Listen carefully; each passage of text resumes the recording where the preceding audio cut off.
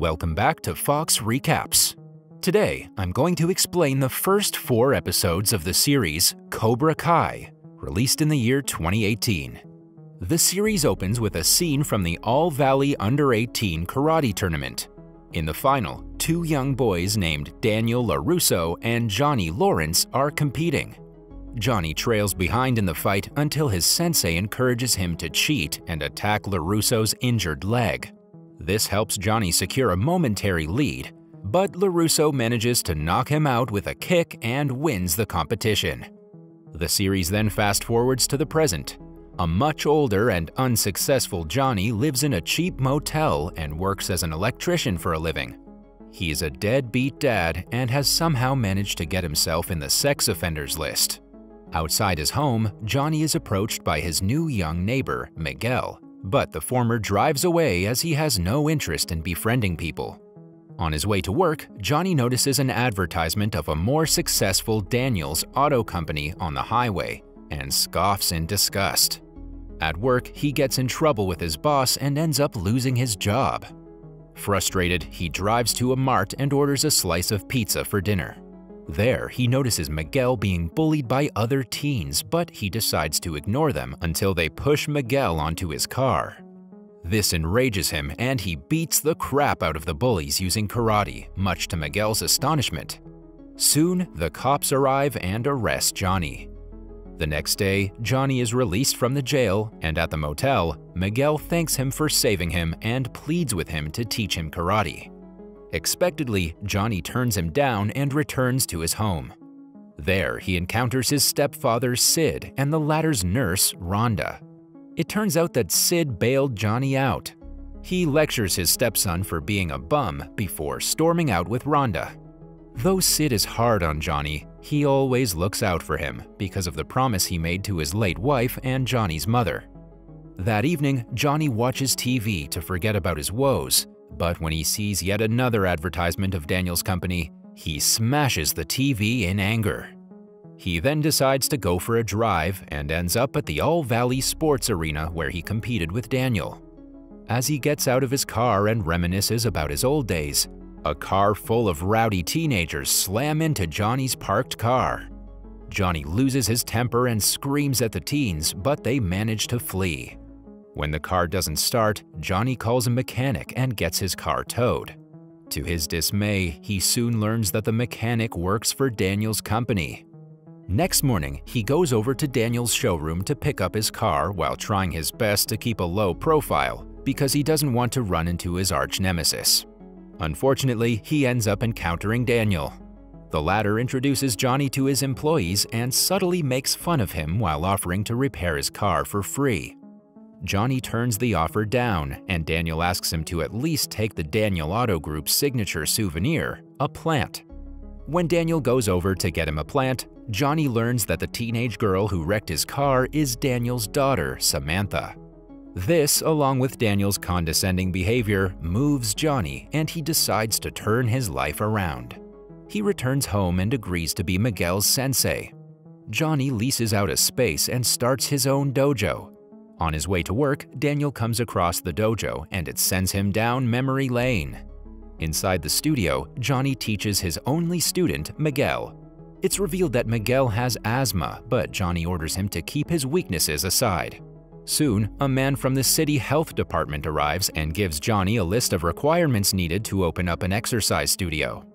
The man explains all the paperwork and basic requirements that need to be done and leaves saying he'll be back for inspection another week. Later, the LaRusso family is seen at a party, except for Samantha. Daniel tries to get his video game addict son, Anthony, to take part in physical activities, but without success. He then complains to his wife, Amanda, but she convinces him to let their son be. It's then revealed that Sam isn't at the family party because she's secretly thrown a party of her own for her new, cool friends at her family home. Daniel returns home early and finds out about the party. Enraged, he embarrasses Sam in front of her friends and kicks them out. This leads to an argument between Amanda and Daniel over their children's upbringing. The latter ultimately realizes that he can't nudge his daughter in the right direction by embarrassing her in front of her friends. He makes up with his daughter, and when the two bond, Sam confides in him about her boyfriend, Kyler. The next day at school, Miguel joins his two new friends, Dimitri and Eli, at the cafeteria.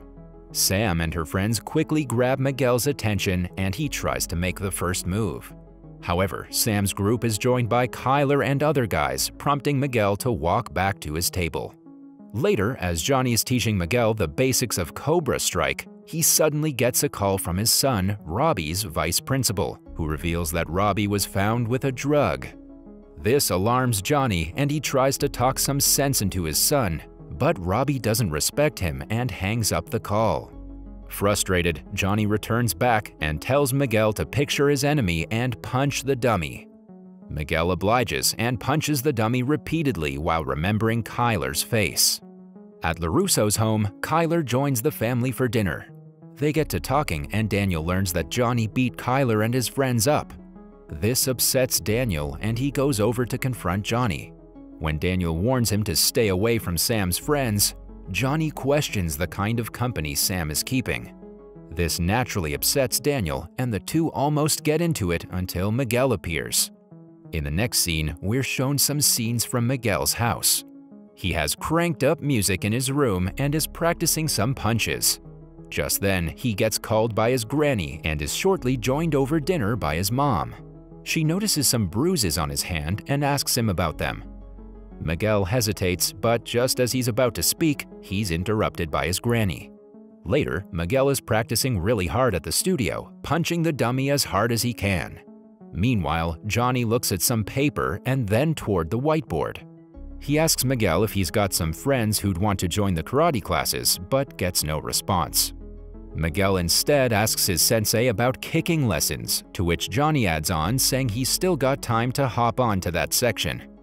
At Daniel's, he watches his daughter kiss Kyler from the window and is worried about what his old rival told him a night back. However, Amanda calms him down, saying Kyler looks absolutely harmless and that Sam will be fine. The next scene is from school. Miss Blatt talks about cyberbullying and how it affects one's mentality, but no one really seems to be attentive. In the meantime, Miguel educates his fellow friends about the karate lesson, which Dimitri doesn't find enticing. The teacher finishes her speech by announcing the Halloween dance and requests everyone to dress well. Alicia, whom Sam's friends call a nerd, shares her costume idea with Sam. Sadly, she's body-shamed by all the girls, and Sam feels sorry about it. Elsewhere, Johnny is working really hard to get more students to his karate studio. He hires the homeless lady he met at the mini-mart a few days back and asks her to hold Cobra Kai's board. To advertise his business more, he goes on distributing and sticking posters around the street. However, when he gets no response, Johnny is heartbroken. On the other hand, Daniel enters Sam's room looking for her, but realizes that she's in the shower. As he's about to leave, her laptop gets notifications that catch his attention. He sneaks on her laptop and opens Kyle's and Sam's chat. Just then, his wife arrives on the scene and interrupts him. Startled, Daniel clarifies he was just checking the Wi-Fi on Sam's laptop and leaves. Meanwhile, Johnny returns to his studio disappointed and finds the homeless woman sitting and eating her food.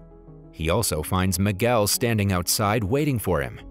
Johnny calls it an off day as he's not in the mood, but Miguel doesn't understand why and hops inside to show him the Cobra Kai webpage he created.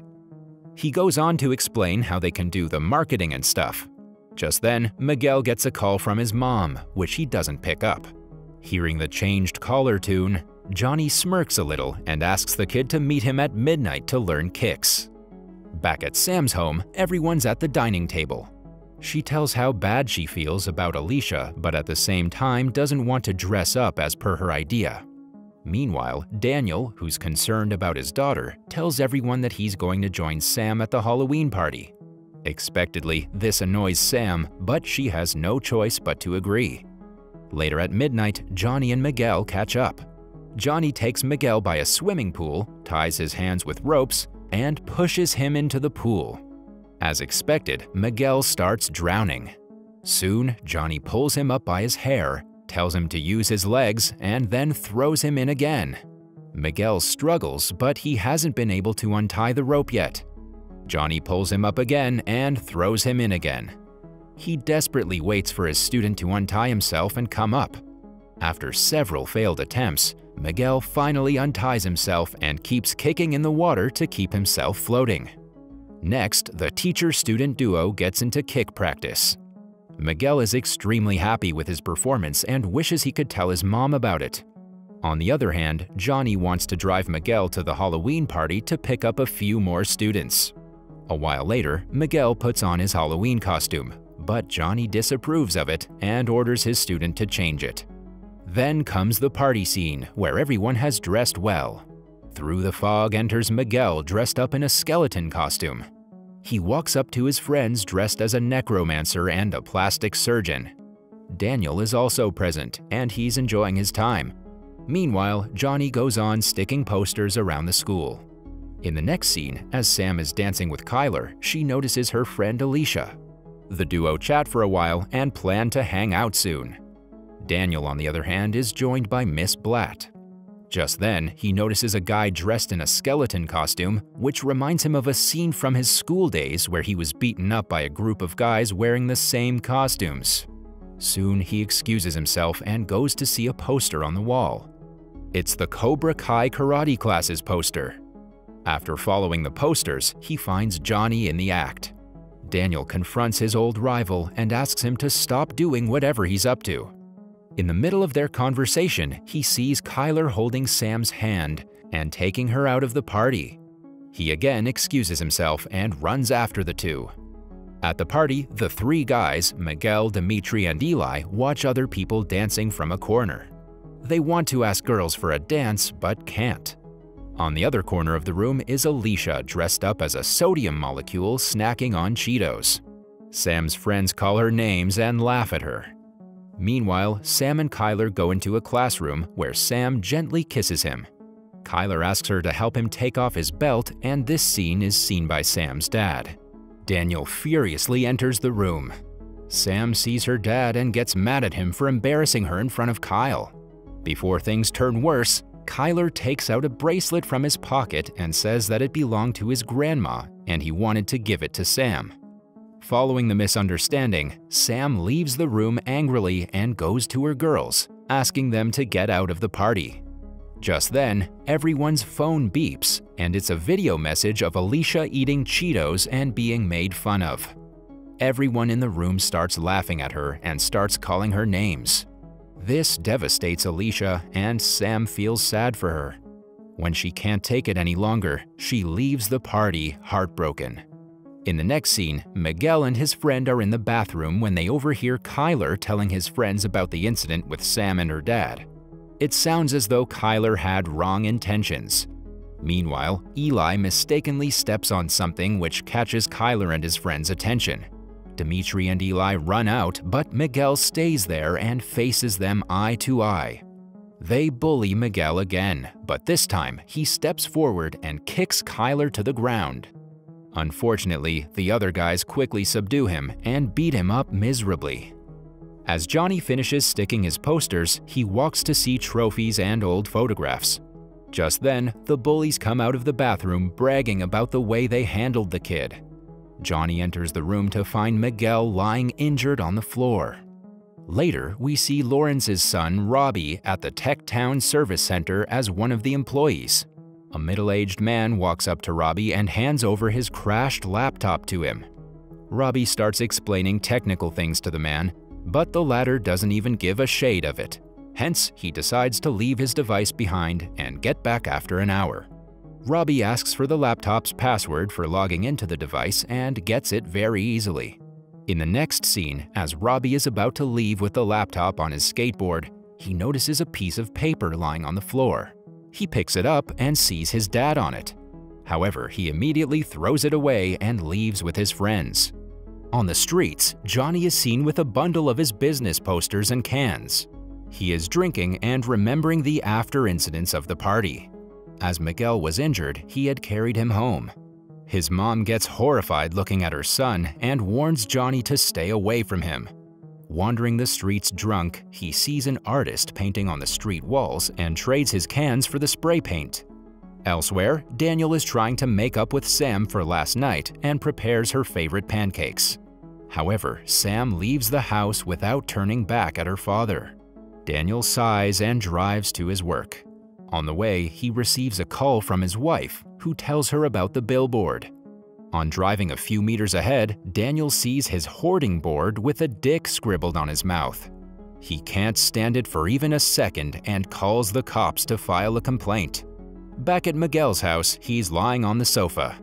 His mom hands him an ice pack and a glass of juice.